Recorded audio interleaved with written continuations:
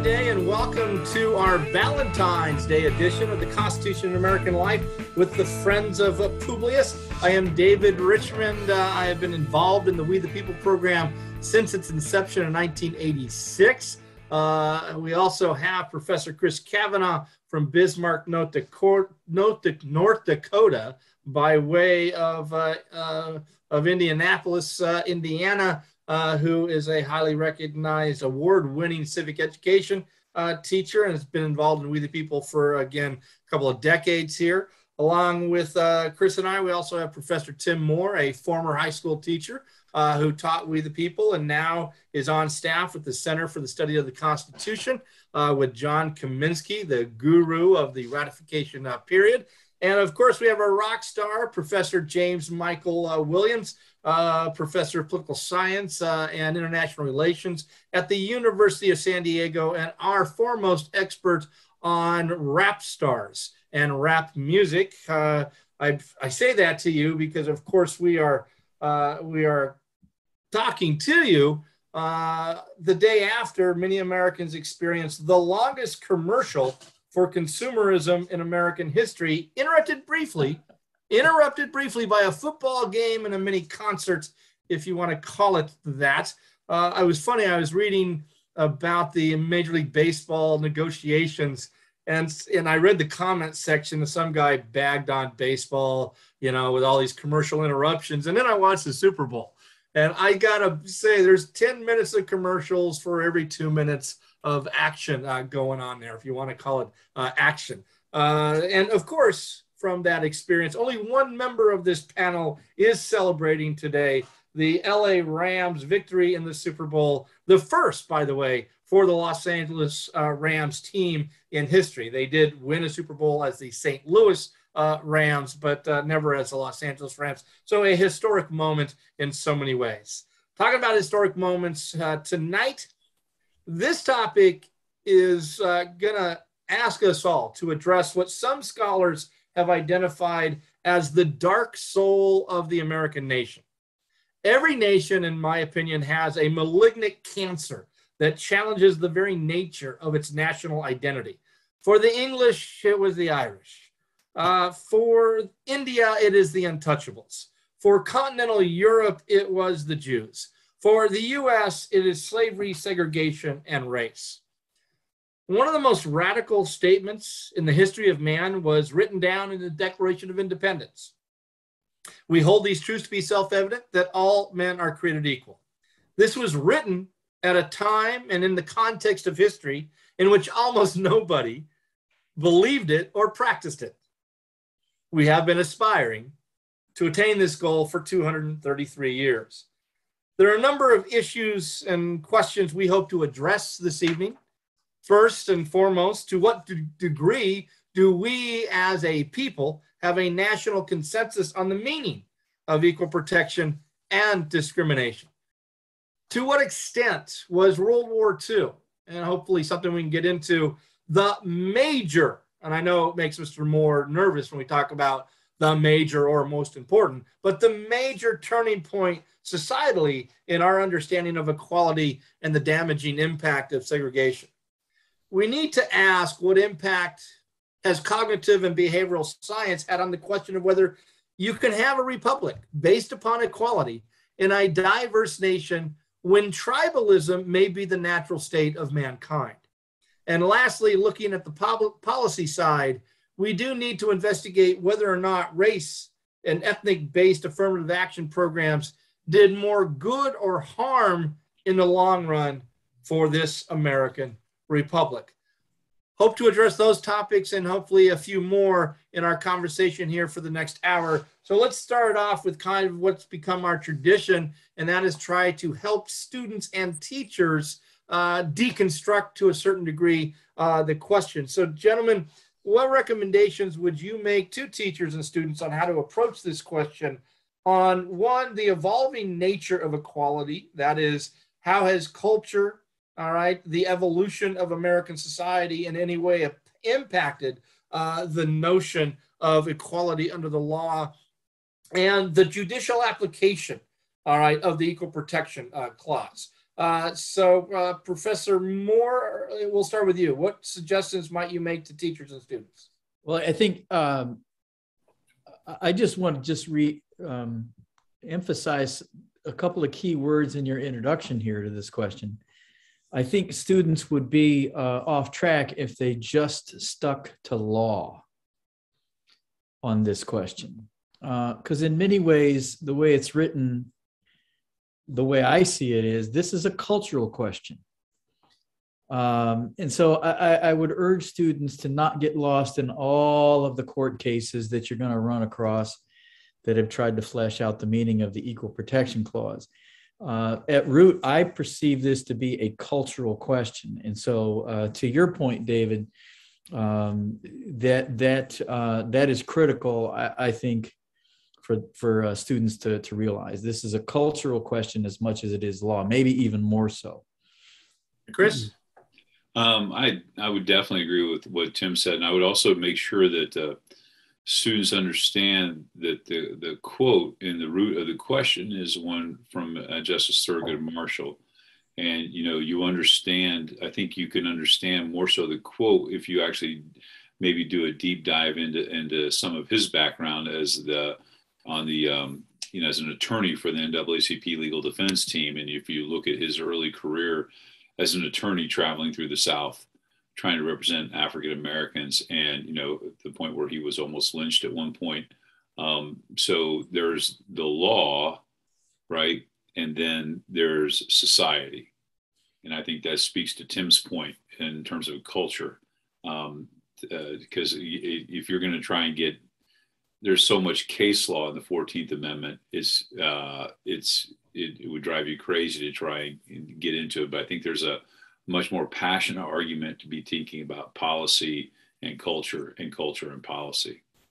I had to chuckle, Chris, when I first read this question, especially in reference to last week, or I don't know if it was last week or previous episode, when you pretty much kept pounding the idea it's what 5 people on the Supreme Court says it is. And so I think about Marshall's quote, and he talks about succeeding generations, and I'm assuming he's talking about the body politic here, and maybe it's far narrower in that it's what 5 members of the Supreme Court believe equality and equal protection are. So, Mike, your recommendations? Yeah, I just want to highlight first, I thought your opening was really, really insightful, and I just want the way you kind of talked about every society having their own kind of cancer they have to deal with. I think that's really something students should think about, just broadly speaking. And it really, that insight alone really kind of explodes the notion of US exceptionalism in a really profound way. So I just thought that was a really good opening. Yeah, I'd agree with what Tim and Chris say. And I guess I read the quote, Dave, kind of like you, I read, well, is Justice Marshall, he's talking simultaneously to the 9 people on the court, right? We have to ask ourselves, and students should be asking, these words have not been changed since 1868. And yet, whether you're Justice Harlan or Justice Marshall or Justice O'Connor or Justice Kavanaugh, you may read them differently. And that's really interesting. But what influences those justices is the time that they are in and the time that they have, the context they're in. So I would just echo what everyone's been saying. If you are going to rely upon some case law, which I think you need to do, I don't think you should do too much of it, but putting those cases into the broader cultural, political, economic context, I think would be really useful for you to have in mind as you're answering the question. Well, it's a good transition.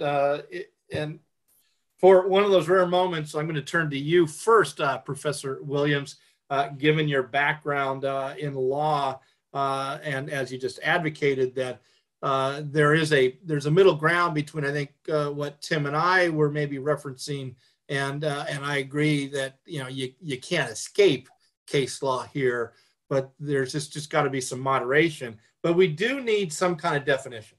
I think students do need to lay out for their audience what their understanding of 2 key concepts or terms in this question, and one is, or phrases. What is your legal understanding of equal protection of the law? And then also, what is your legal understanding of what discrimination is legally? Yeah, right. And it's kind of like, to me, the answer is kind of like two sides of the same coin, maybe. So in terms of equal protection, I mean, first of all, the students know this is applying to what a governing body is doing, a state or a federal governing body. And if what equal protection means legally is if two individuals need to be treated in the same manner as others when they're in a similar condition or a similar circumstance. So that's like, to me, the foundation. And to discriminate, it means the exact kind of flip side of that. To discriminate is to distinguish, is to somehow see as different than. So to discriminate is to see the difference, whereas to treat equally would be to treat people the same in a similar circumstance. So just a quick example, two people want to get married, right? And in one case, if you are, let's just use the case of you're two white people who want to get married and the law says you can get married, right? And there's another law that's written that says, but we're not going to allow, if you are white or if you are black, you cannot get married. So those are two sets of people, right, in a similar situation who are asking to be married. And if the law is treating them differently, then that may be an equal protection violation. We have to go through the equal protection analysis. Does that help me to get it started? Oh yeah, absolutely. I think it if we could remember through this discussion to try to keep that framework, although there probably is some differing views there, I thought it laid a good foundation. So Chris, I hope this question makes sense to you because as Tim articulated, kids do need to pay attention to the phrase societal change that's within the question. To me, that means culture. All right, and how culture changes. And so I'm wondering, to what degree do the words of the 14th Amendment, specifically the Equal Protection Clause, take precedence over culture, or does culture take precedence over words? And my example here is, and maybe we can use this one case study. We look at the words and we look at, let's say, those first 10 years of Reconstruction. No state shall deny any person within its jurisdiction equal protection of the law. All right. To me, that seems pretty straightforward. Yet, that does run into a cultural norm or a cultural belief that may not accept that. And by 1896, what I see is a cultural reading of that language in Plessy versus Ferguson. And so, to me, in Plessy, culture seems to take precedence over language. So does that help kind of give you a framework? I agree wholeheartedly.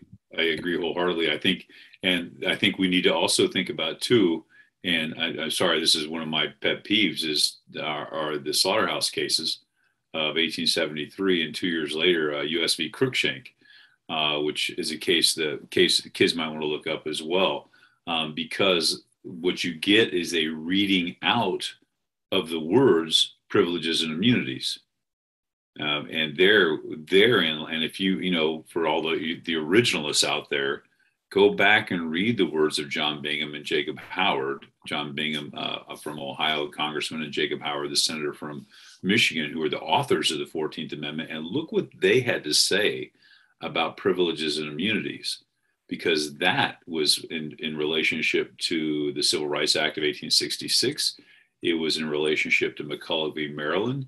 So they're writing this, crafting this document, the 14th Amendment, that is, specifically with language in there for these very reasons, to make sure rights of people are protected. All people are protected, citizen and non-citizen, and they say this as well. And so, yes, David, I would say wholeheartedly, when you get to Plessy, you have culture running headlong into the language and intent of the 14th Amendment and its framers. And therefore, I would see us with Plessy taking a step back from that.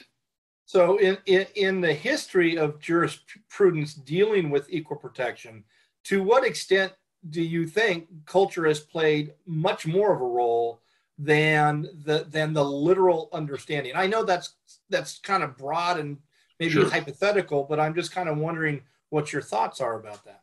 Well, I mean, I guess it's hard for me to say because some of the cases I would use, I think the court decided rightly. I think the court decided rightly in terms of the expansion of rights to people, regardless of ethnicity, regardless of gender, regardless of, well, I'll use the term race. I don't like to use the term race, but we use it. So I always think about this as what changed from Plessy, right, to Brown. The law didn't change, right? The law didn't change. So what changed? Then you think about well, can I jump in, Chris? So would you agree that Brown itself is just now a different cultural reflection?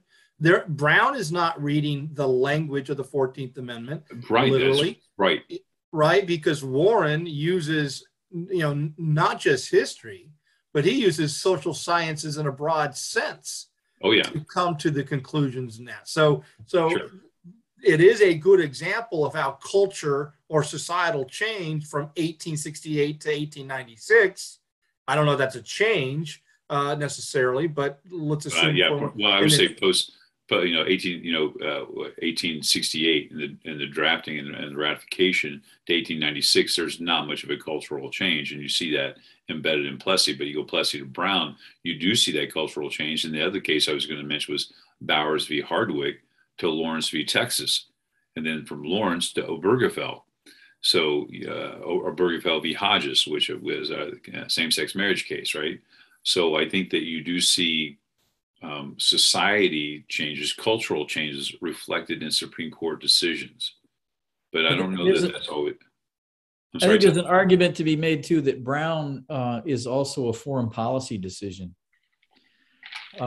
Remember, students would be well to think about the Cold War as a cultural contest, which does the United States culture superior to the Soviet culture. So when the Soviets have a field day with American segregation.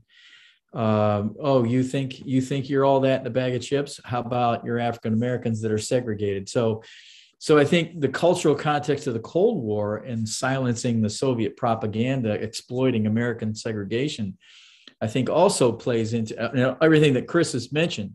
What's changed? The law hasn't. It's an interpretation of the law, I would say. But also there's a Cold War overlay, I think, to Brown. And I think some historians now are visiting that heavily, whereas maybe in the first 20 years of Brown, they didn't think about that as much.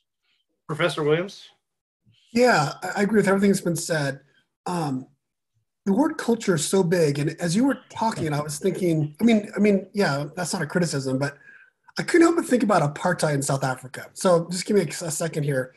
Apartheid was justified in terms of it was a moral system because all apartheid was doing was allowing whites to be with whites and allowing Zulus to be with Zulus. And they presented it as, this is exactly the way human beings want to be.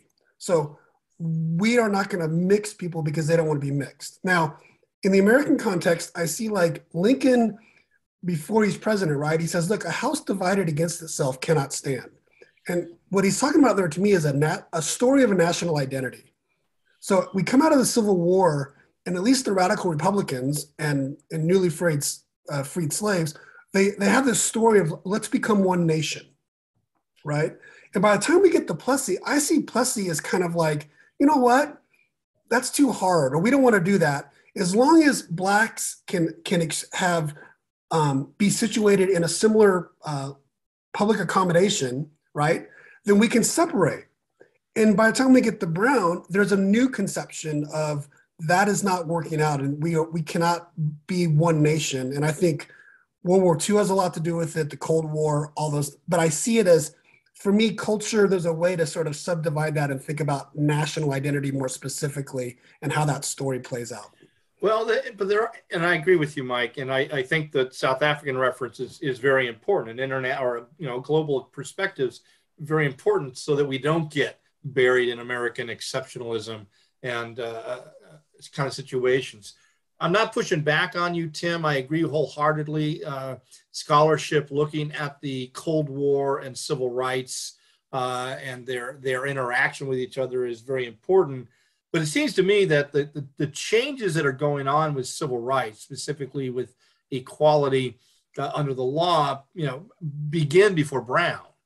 And I'm just wondering if you guys agree with me that World War II is the seminal moment, and that it's an event that forces us to look inward, because we are fighting our two major antagonists here, are racist fascist systems, all right, who make very, very strong racial distinctions.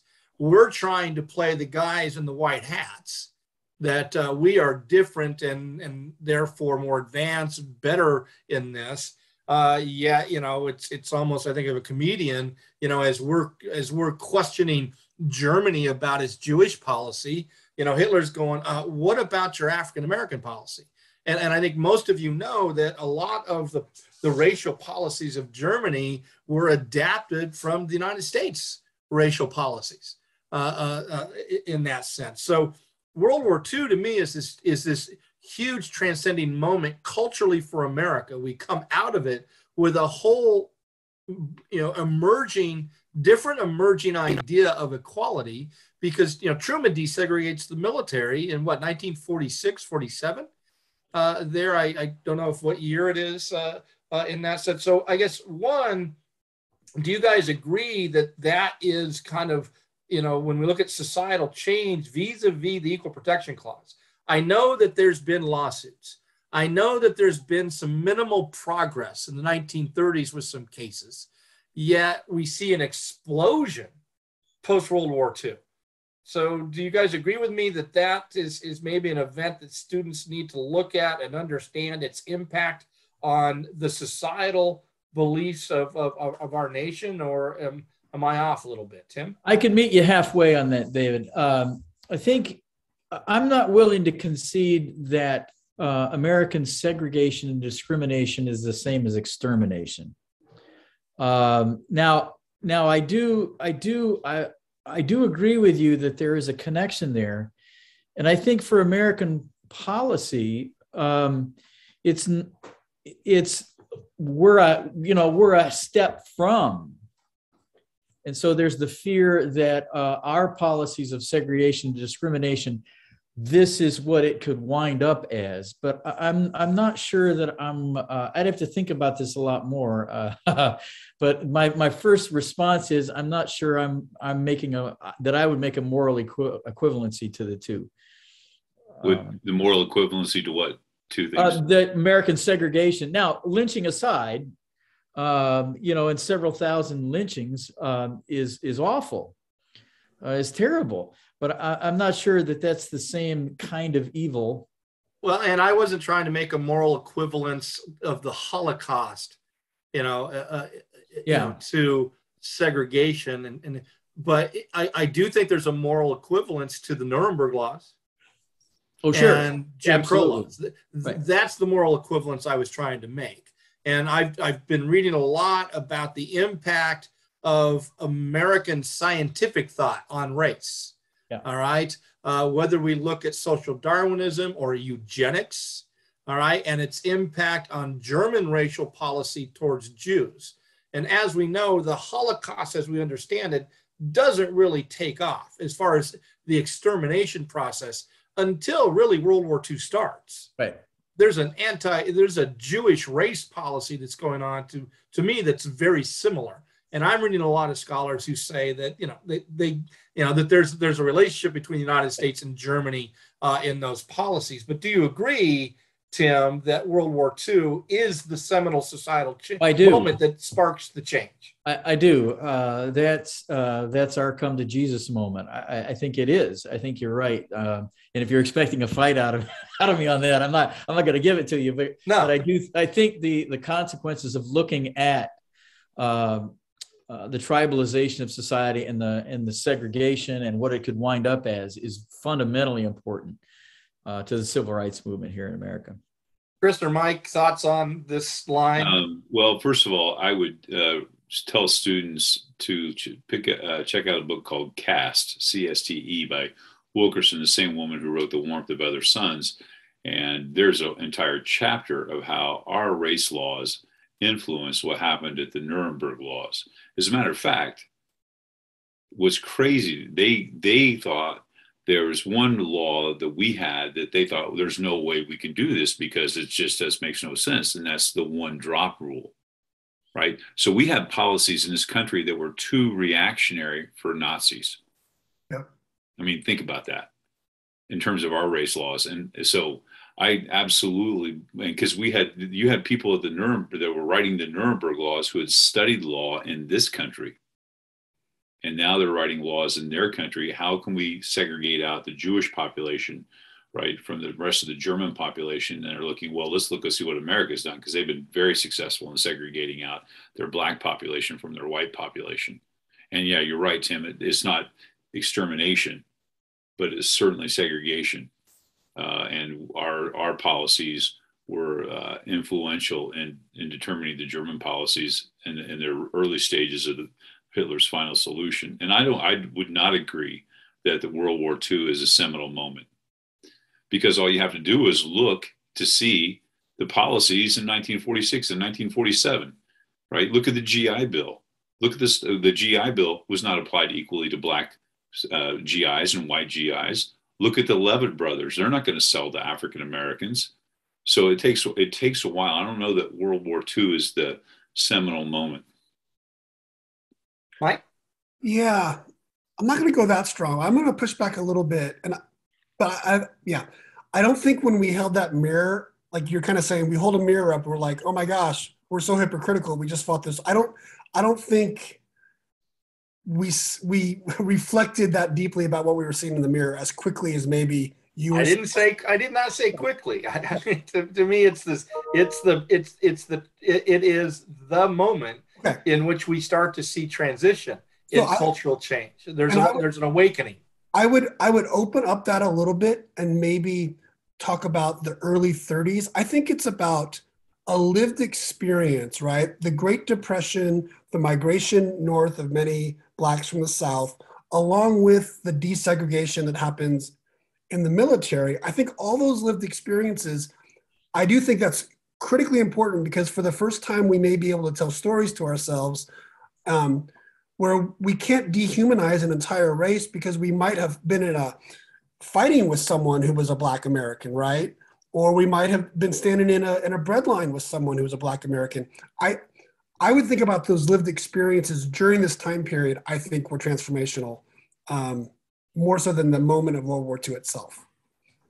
So, Tim, the 14th Amendment, the framers of the 14th Amendment are clearly addressed. We've talked about this numerous times. These are considered Reconstruction, Civil War amendments.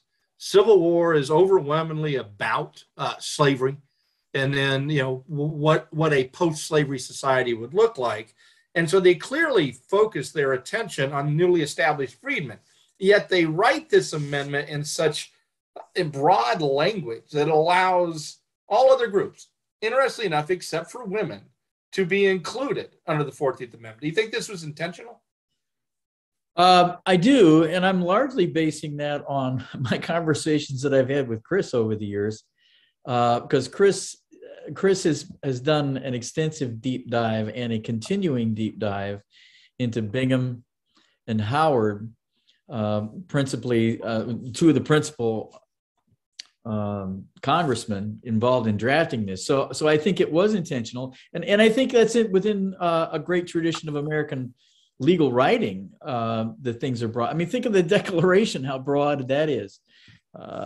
So I think it is in a tradition of American legalese to make things broad, to give some room. Well, before we defer interpretation. To Chris, I guess, was there a consciousness in your historical understanding, Professor Moore, that there were other groups out there that would need protection? Well, I think there was some degree of humility in them perceiving that there's no way they could, in a single stroke, define all the meanings of what they're writing at the time. I mean, Madison says this. in so many words that it's down the road that will give meaning to what we're doing now. So I think they're in line with the first founding period in writing things that are broad. Chris, Tim referenced you as the guru here. Thoughts? Absolutely. So the question is, David, do you think they're thinking about other groups? Yeah, I mean, and what brings it up is I find interesting is one of the earlier cases is U3Q2 versus Hopkins, which deals with, Sure. the Chinese. And I'm wondering, was that even on the radar when they're writing this, that this would encompass? Well, there's a quote, and I was trying to find it earlier, and I was pressed for time. And if the students can find this from Bingham, and he says that no matter under what sky you were born or what sun you were born and what air you breathed is to apply to you, right? And that's pretty encompassing. And I would say they wrote the language of the 14th Amendment specifically they're taking a look at Article 4, the Privileges and Immunities Clause in Article 4. They're looking at the Due Process Clause in the Fifth Amendment. They're looking at the opinion of McCulloch v. Maryland, and they're looking at the language of the Civil Rights Act of 1866. And so they're designed to protect all people from the state governments. And it's the whole idea of incorporation. If you go back to what these guys were writing, they believed, holy cow, they believed that these privileges and immunities were the first 8 amendments to the Constitution. They even said so much in speeches. They just assumed that these would apply to all persons. But of course, through legal wranglings and interpretations in the slaughterhouse, they don't. And so we're left with the whole process of selective incorporation. Well, I find it's interesting that this is 20 years after Seneca Falls. And so clearly the women's rights issue is not some, back of the book kind of element here. So why didn't they or did they include women? That's a great question, David. And I'm not sure I know the answer because in my readings, I've never really seen gender discussed that much, not nearly as much because, if you think about the early women's rights movements, early stuff, like you're mentioning Seneca Falls, well, they're not going to be able to get anywhere without the support of some men. And they end up, the suffrage movement ends up hitching their wagon to the abolitionist movement. And it's basically, just wait, we'll get to you, right? Well, okay, now we've abolished slavery. No, now we have to incorporate these newly freed men into society. How are we going to do that, right? So women are, continually pushed off to the side in this discussion, which is really frustrating. I think it was Elizabeth Cady Stanton was on her honeymoon, right? And I might get this story incorrect, but she's on her honeymoon with her husband in London, and it's an international meeting of abolitionism, right? And she and another woman are the only 2 women attending, and it throws the whole convention into a tizzy because are we going to seek these women at an international conference, dealing with abolition of slavery? And the compromise was, I think they put them up in a balcony behind a curtain. And the irony of that whole thing is mind blowing. Mike, thoughts about this? Yeah, I would just add a couple of things. I read this week, and Chris, please correct me if I misread this, but that for sure Bingham and others were thinking about white unionists and how they were being treated by the former Confederacy. So they definitely thought that as a group, they wanted to make sure the 14th Amendment was going to protect those people. And also, I think I think Eric Foner is one of many historians who brought this up, that it's not like Bingham and the folks who were drafting the 14th Amendment didn't know that women were demanding the same rights. It's the C word, right? It's compromise. It's just like we know that Madison and others in 1787 knew that slavery was an issue. They knew that, but they just felt that to get what needed to be done, to get it done politically, that to bring women into the conversation, they may not have gotten the votes. that's my understanding of the actual politics that was going on. Well, I mean, there's only so much energy, right? And there's only so far you can push things. Yeah. And so the idea of having the political will. And that's a cultural, I mean, the cultural context is race. The cultural context of the Civil War amendments is race. Yeah. It's not gender. So I think, this notion that not now, that's that cultural context that I don't want to lose here, in our discussions. Well, to speak of the cultural context, simply look at some Supreme Court opinions and what they're saying in certain cases about the role of women in society. Yeah, right? Two-sphere, right. The two-sphere theory, right, exactly. Yeah. Yep. So this next one is actually, I'd like Chris, you and Mike to kind of deal with, and then if Tim and I have anything to add on to it. So I'd like to shift a little bit to the legal side of it, because kids are asked to deal with. Good night, Cleveland. You've been a great audience. I know this is not. Let me know when the 1790s come back. As 1790s kids, 1790s. So I don't know the genesis. I don't know when this came to light, but there is kind of an approach, a judicial analytical approach to equal protection, levels of scrutiny, and distinctions. So the distinctions we make might have certain different kinds of scrutiny that the court takes, Chris. So first of all, does that need to be revamped? All right. Does the levels of scrutiny need to be revamped? And then while you're thinking, I'm going to give you some time to think about that, because I want to ask Mike if he could at some point in the conversation. It seems to me if we're going to have these levels of scrutiny, all right, and they're based upon distinctions or classifications, all right, so we have a rational basis, we have intermediate scrutiny, and we have strict scrutiny. That the very nature of that judicial set of tools tells us that discrimination is acceptable in our country, all right, in certain contexts. Is that logical? I mean, am I making a lot that the judicial system is kind of gives kids a clear answer to this notion of, is it ever okay to discriminate? Well, of course it is, if you have these different levels of scrutiny and these different levels of classifications. So I don't know who wants to go first with that kind of stuff, but there you are. Play around for a while. Well, thanks. It makes me think of Orwell and Animal Farm, right? And so when the animals take over the farm and they say all animals are created equal, and then as the pigs get control and they try to change it up, some animals are more equal than others. That's what the levels of scrutiny make me think of, because again, if you go back to the language and you're just, whether you want to be an originalist or a textualist here, how do you get away from the idea of saying, okay, all persons are entitled to this, all persons are entitled to that, or privileges and immunities, which of course the court, they're cowards and they don't want to revisit Slaughterhouse. They don't want to revisit Cruikshank. Because that would be too messy for them, because we'd be able to fall into this nice little niche of, equal protection and due process. But I do think that they need to be revisited. And that's just me being somewhat radical and oversimplified, is that there's no need to have these things.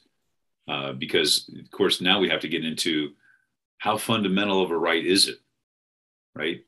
Is a right? Some rights are more important than others. And so now we get into this rights classification. So because we've gotten into rights classification, now we have to get into judicial interpretation classification, whether there's, a rational basis, mid-tier, or strict scrutiny, which I guess help me out for a minute, Chris. Did suspect class, when it first comes into the language of the court, all right, it was race, ethnicity. All right. Did it include religion initially? I don't think so. See, I'm wondering if, again, it seemed to me that suspect class would deal with issues that are of persons that have a Dave, it is religion. It's race, national origin, religion, and alienage. and then it evolves into the fundamental rights doctrine. So we expand it beyond religion. Mike wants to jump in because he seems like he's got. Well, no, I just want to take a step back for the students here. To make law and to practice politics it's a practice of differentiating. It's a practice of discriminating, right? You have to decide at what point do we want to put in the law, what income point do we tax you at 20% versus 15%? Like, you're treating people differently. That's what lawmaking's about. So you're right, David, this notion of like, all laws discriminate. Yes, that's what they do.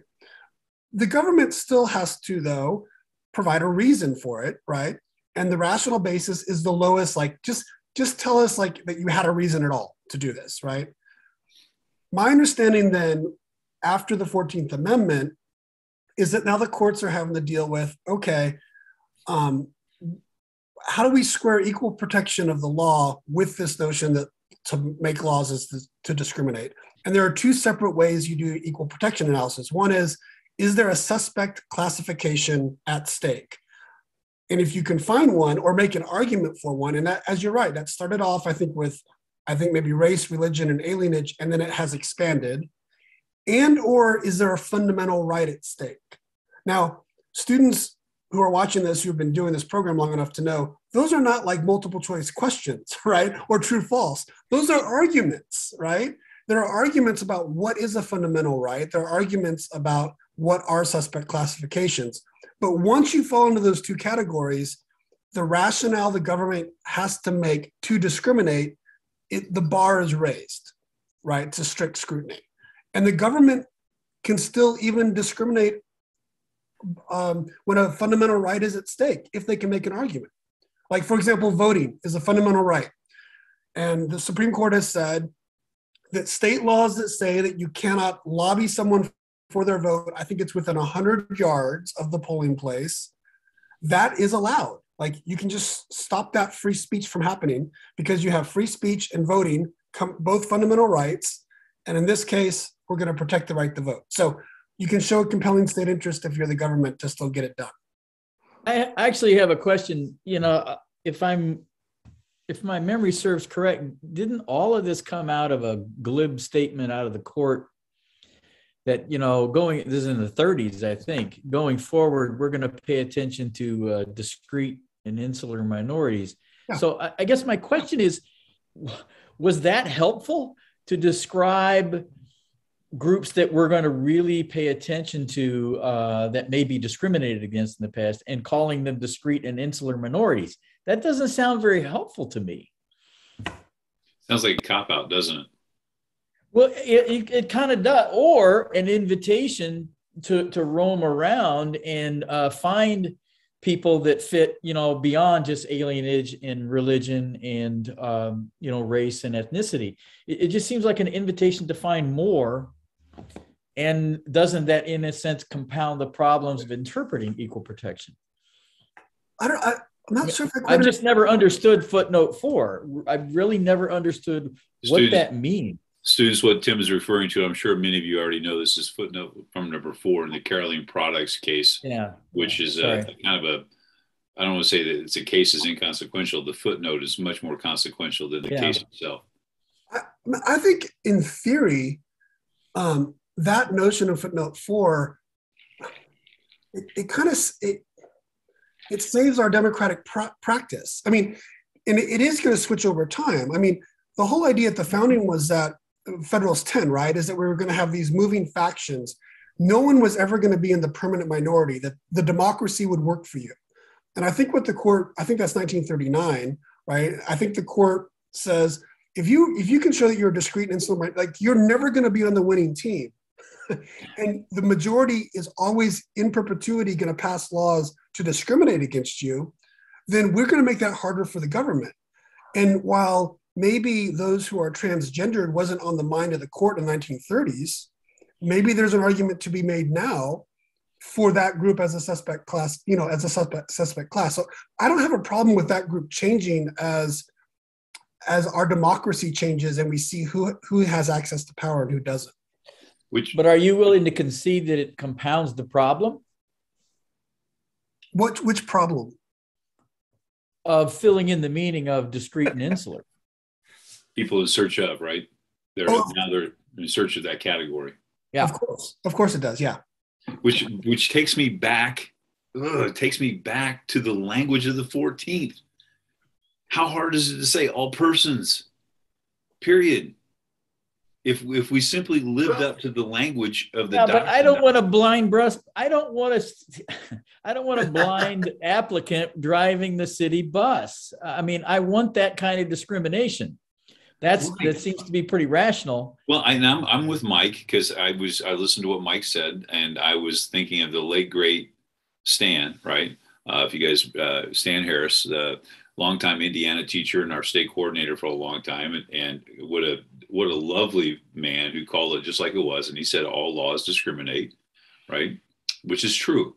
And so, yeah, we don't want blind people driving the city bus, right?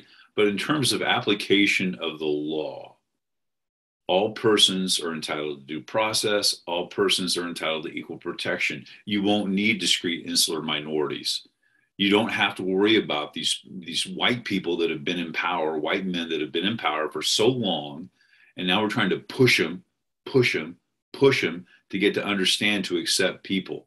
I think a blind applicant is not similarly situated to a sighted applicant. I agree, and I think that common sense would tell us we don't want blind people driving buses, right? But my point is, we wouldn't have to have these weasel words if we simply just lived up to what it says there.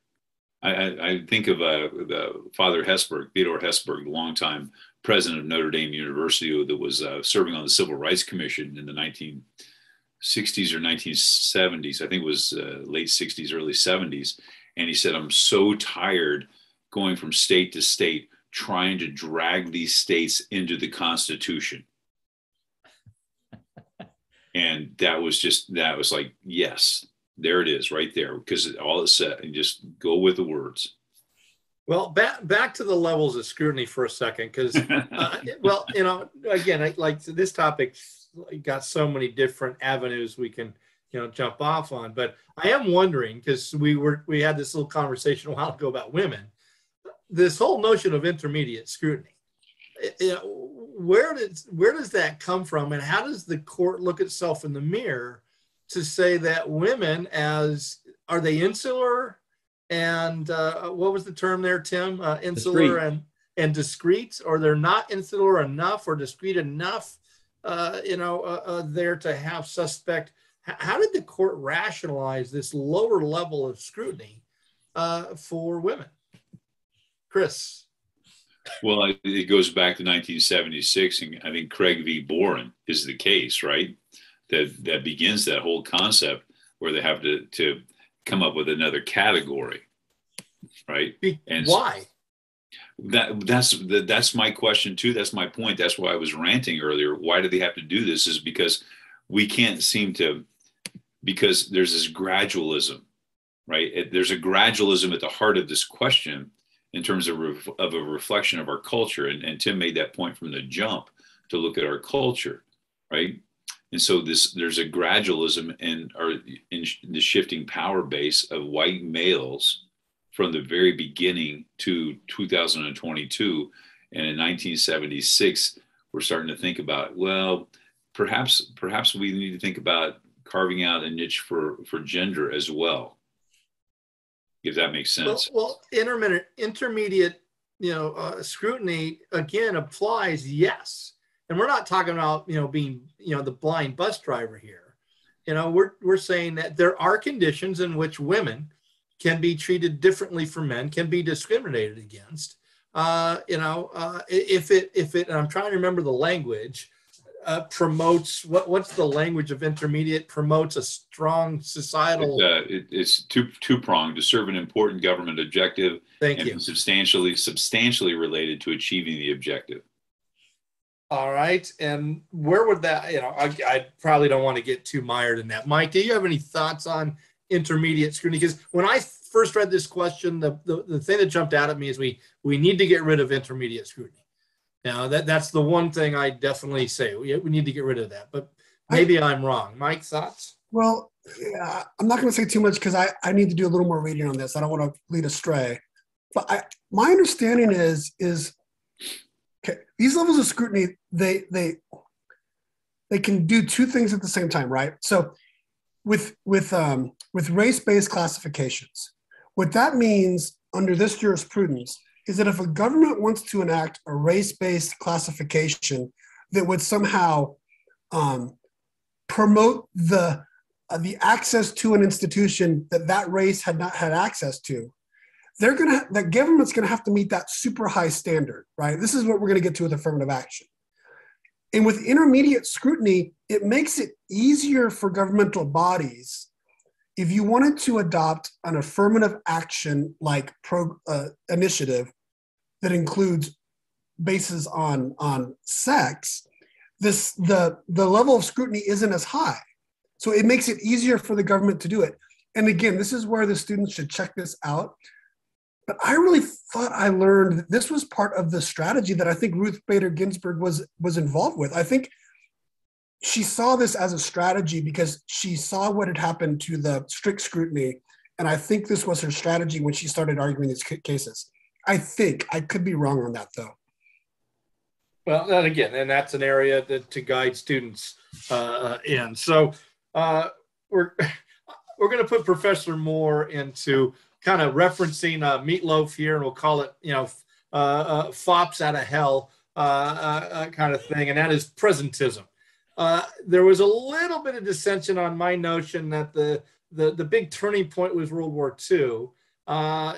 Maybe a general consensus. I am wondering, Professor Moore, if you see any other elements of societal change, especially in the 20th century, that led to this differing look at equality and equal protection beyond, to me, the event of World War II being, this kind of opening our minds kind of event. Well, I think and this may get to another set of questions that you have, but I think culturally, there's the beginnings of our commitment to pluralism. And I think that has a tremendous impact on how cultures see equality, whether they want to embrace it or whether they don't want to embrace it. And that may be a function of widespread immigration. I mean, from 1880 to 1920, I think that's the most prominent phase of immigration that we had. Well, that's going to have tremendous impacts on how America sees itself as a culture.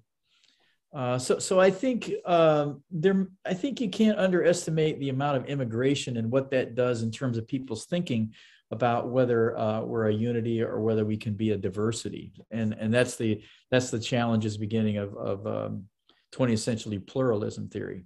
Would you go so far as to say the change in immigration laws post World War II brought that much more to the front of the line? Because we know that immigration late 19th, early 20th century is still predominantly European.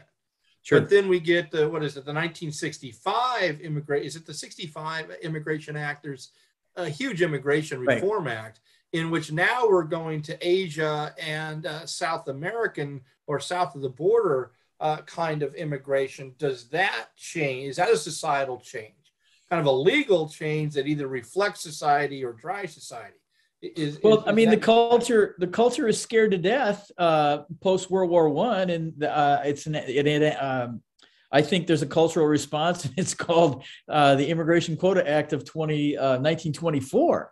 So the first response to widespread immigration is, heck no, we don't want that kind of diversity. But I think just the mere fact that there's so many different kinds of people coming in post World War I, that's going to not immediately, but I think it does play into our beginnings of some sort of commitment to pluralism. Mike or Chris, any other things I think immigration is a wonderful thing to focus on as far as you guys are going to have to help me out with this. What was? Oh gosh, I didn't even think to look this up. The Bracero program, the worker program.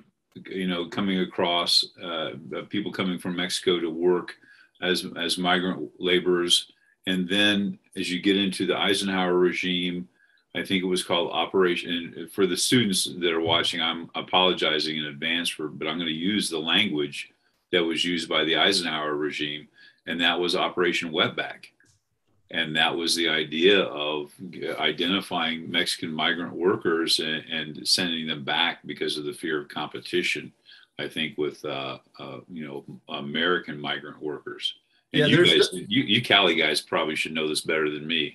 I'll be honest, and I'm sorry to have this kind of very cynical, humorous point of view, but I think maybe there's no group of people that have had to deal with schizophrenic America than Mexican Americans. Because you think about it, all right, one, we have virtually no immigration policy with Mexico for decades, all right? Then we begin to clamp down post-World War I a little bit. Then the Great Depression, we really clamped down because obviously with agricultural jobs and things, so, and we deport. World War II, boom, the Presetto program, we need workers. So, hey, come. And then post-World War II, Eisenhower, we say, oh, no, go back. And then in the 1960s, come. And then we've seen what's been going on since. It's a very kind of, talk about societal change, societal attitudes changing the notion of equal protection. I think our policy towards immigrants, especially Latino immigrants, reflects the ebb and flow, both some might see positive and negative views of societal change and equal protection. Mike? Yeah, I mean, I think you just nailed it there. I just want the students to be sure, whether you agree with the World War II argument or not, change is not linear. And I don't think any of us are making the argument that it's been all roses since World War II. These things ebb and flow. And we'll put into the notes at the end. There's a wonderful survey by Pew that came out in 2019 arguing that more than ever, Americans are divided on the issue of race. I would encourage you students to look at the data on what Americans were saying to pollsters in the 1950s about race and what they're saying now. Because if you're going to argue about societal change, you need some metrics, you need some empirics. And it just kind of feels like we need to acknowledge the time we're in right now, like what we've been going through the last few years. And it's not like, I don't think Americans think in terms of what do you think about equal protection? I think if you ask a Black American, do you think you have the same shot to live a quality life in America as a white person? Most Blacks are going to say no, right? That's really the kinds of questions the students need to be thinking about when they're looking at polling data and other ways to kind of get those metrics. Well, based on what you said and something that Tim referred to, I came across this Harvard Law Review article, and the term was pluralism anxiety. That what we're seeing today, all right, what we're seeing in the last 15 years or so, is that we've become so pluralistic, that it's become so complex. This notion of equality and equal protection and discrimination has become so complex because there's so many variety. There's such variety of groups, all right, that that there are people, you guys have heard this as well, that you have conservatives latching on to Martin Luther King much more so than liberals in a lot of ways, right? And that is, we should judge you by the content of your character and not the color of your skin. All right, that's what this is all about. And this author was saying that that's a byproduct of pluralism anxiety, is that we're so diverse now that the idea of government intrusion into both the market and even that which imposes upon state law and stuff like that has gotten so overwhelming for people, and the explosion of identity politics. Every group wants a seat at the table. Yeah, and I think that's I see the narrowing of equal protection is an entirely predictable response to pluralism anxiety. In this sense, if more and more people want in on the I'm a discrete and insular minority, or I am I deserve first tier scrutiny, and there's more people making those claims, I can see the backlash retreating to a more formalistic framework of equality. I see that as entirely predictable. But is it okay? I just don't know. I don't know the history of groups claiming that legal status. I was just thinking about like transgendered bathrooms. And isn't the argument there that if a government is going to, like, it's a fundamental right argument, isn't it? Or what right are we talking about here? I'm trying to think of access to certain public accommodations, or I'm trying to think through of what that. This gets somewhat complex, Mike, when you start to talk about transgender. I mean, we can go back, to Bowers, as Chris had mentioned before. We can just go back, to gay and lesbian, right? All right, and laws that treated them. One of the arguments under equal protection was this, this notion of immutability, right? And the argument that I used to confront all the time is, well, you're not born gay; it's a choice, and therefore choices that people make should not guarantee equal protection under the law. Now, when you get to religion as a fundamental right protected under suspect class, there it gets real interesting there. But I think, transgender brings up the same issue and the same discomfort and challenge we have as society is understanding the biological science behind transgender, there. And I don't know, does that make any sense? It does. I think the depending on what the law is, you would make different arguments, right? If a state comes up with a law saying that someone who identifies as transgendered is not allowed to marry, then what you're going to argue is there's a fundamental right to marry, no matter whether I'm transgender, black, white, right? That it's going to depend on what the law is forbidding, how the law is discriminating. Is access to a restroom a fundamental right? I was raising it more. I was not answering that. No, I know. I mean, I wish we would edit this sometimes, because that was literally just like it's in the head. The question becomes: don't let it come out, and then I just said it without knowing the answer. It's a public accommodation. Yeah, of course, it's a fundamental right, right? I don't know if it's a fundamental right given our current, the two-pronged test to determine the fundamentalness of a right. But of course, the idea of public accommodations. It's a basic human right, regardless of how you identify. It is a basic human right. And when you're going to not allow a group of people to access a basic human right because the way they identify makes other people uncomfortable, then we have a problem. So we're coming up against the end of our program here. Of course, let's save the best for last, and let's we'll start off with you again, Professor Williams. At the forefront of all this, at least right now in this year of the Supreme Court, is a program that was started back when I was, I think, in high school or middle school, and that is affirmative action. And affirmative action, at least in its original construct, was that race needed, and it included gender as well, but needed to be considered in some governmental policies, admissions, employment, government contracts, things like that. But isn't any program that considers race as a factor in determining distribution of resources automatically suspect and therefore in violation of the Equal Protection Clause? Most of that I agree with. If you're using race, if you're discriminating based on race in legislation, whether it's for, some would call this like a benign, like you're doing it to promote what you think is a healthy public good, yes, it means you're going to have to fulfill you're going to have to show a compelling state interest. Now with education, since Bakke, right, and then later with Grutter and some others, they've said if an educational institution says we need more people who are non-white because we need diversity and diversity is important for learning, the court has said race can be one factor, you can't use quotas, and that fulfills compelling state interest. So yes, all that is accurate. Before Chris and Tim just chime in, I just wanted the students to know, again, South Africa in their constitution took a totally different stance on this.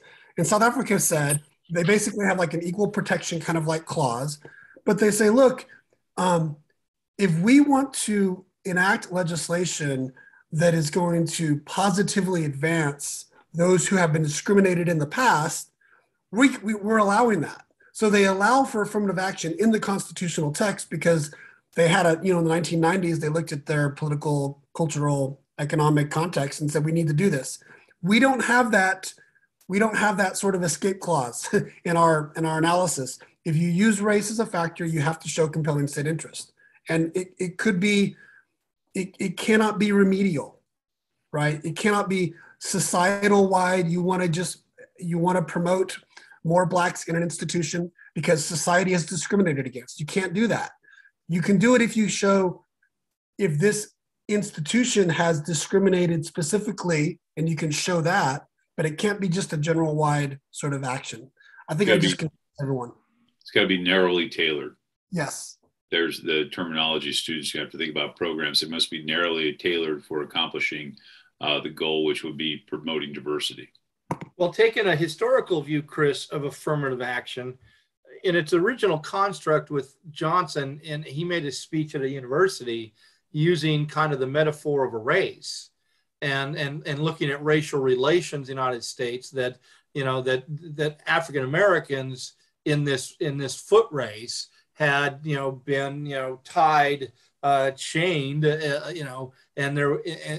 so at that moment in time in the late 60s, do you just take off the chains and say, okay, now we have equal protection, even though in the race of life African Americans are so far behind. So affirmative action was a program, and it was intended to be short term, or not short. It was not intended to be permanent. Was to have governmental policies that would bring those insular minorities up to the same point as the majority, all right, specifically white males there, and then government would get out of the business. All right, is that a correct understanding of what affirmative action was intended to do? Yeah, I mean, quite simply, is the buzz phrase was to right past wrongs, right? To correct past wrongs. And then you're talking about equality of condition versus equality of opportunity, to use the Johnson metaphor of a race, because of so many people, because of whatever classification they might have fallen into, we're actually not starting at the starting line, right? But we also know that when the gun goes off and the race starts, people are still somewhat hamstrung given the current situation of things. I always liken it to there's a great short story by Indiana's own Kurt Vonnegut. It's called The Handicapper General, and it's actually he's ripping on communism, right? He's in the Orwellian mode of ripping on communism, but it's very similar in terms of like people are given certain like weights to carry around if they're faster or stronger. And it really fits into this concept of equality of condition versus equality of opportunity. But I think that, that was the intention of it in terms of affirmative action, to right those past wrongs, to allow people, whether it be based on gender or ethnicity or whatever it may be, that have traditionally been the insular minorities that Tim spoke of earlier, that traditionally don't get to toe the line like other people, to right those past wrongs. Now, and you're right, David, they were only supposed to last for a while, but and Justice O'Connor addressed that in the Michigan case by saying, we're just not there yet. Right. I don't know how much longer, but we're not there yet there. So Professor Moore, you get kind of the closing thoughts here on this. Well, I think, thank you. You're welcome. I can't help but think that culturally, I think Americans, if we want to put a formal label on this, what we've been talking about, certainly in the last 10 minutes or so, is this idea of, is there such a thing as substantive equal protection? which, and if students can look this up, and there's all kinds of literature out there on this concept of equal protection, substantive equal protection. Most time people think it's like substantive due process, but there's a whole legal literature out there on this, and it has a lot to do with equal protection means recognizing past sins, policies that are redistributive. There's where the affirmative action kicks in. Policies that increase participation in the political process. That's all about John Hart Ely's book years ago. And then transforming social structures. So I think the American culture, I think there's always going to be a culture, at a minimum, nervousness about substantive equal protection, because it can be very easily seen as radical and revolutionary, especially in its redistributive prong. As I understand it, there's 4 prongs to this theory. So it's the redistributive part that really culturally makes Americans nervous. And I think it's all about, my wallet and my property, really. And that's a deep cultural tradition as well. So maybe as a concluding statement, students should maybe look into substantive equal protection theory, because it's fascinating how complex, and even advocates of it will admit that it gets very squishy in how it's applied. Well, students and teachers and those who are generally curious about the Constitution, hopefully we've shown just how complex and difficult it is to have a brief conversation on the Equal Protection Clause, discrimination, tiers of scrutiny, and the whole kit and caboodle of the 14th Amendment. Hopefully we've shown that tonight. Hopefully we've given you some guidelines, some areas to think about. So we will be back sometime soon. Our next topic is going to be a favorite of Professor Kavanaugh's. We're going to be looking at rebellion here, and because he is the rebel amongst us. We're going to be asked to look at January 6th and how that fits in the scheme of American history and rebellion. Until then, we look forward to seeing you. Peace, love, Yagar tacos. Bye-bye. Bye-bye.